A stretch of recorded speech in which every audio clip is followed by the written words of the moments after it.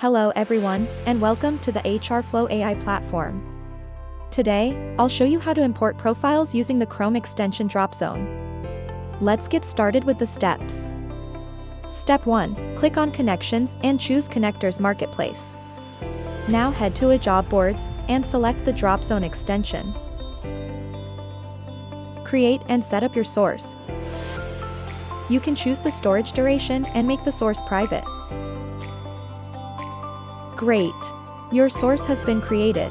Step 2. Download the extension from the Google Chrome Store. This extension will enable you to easily import any resume from any website with a simple click. Enter your information to import the file. Next step, navigate to the HrFlow.ai portal. Now click on the debugger and select the desired profile, and there you go.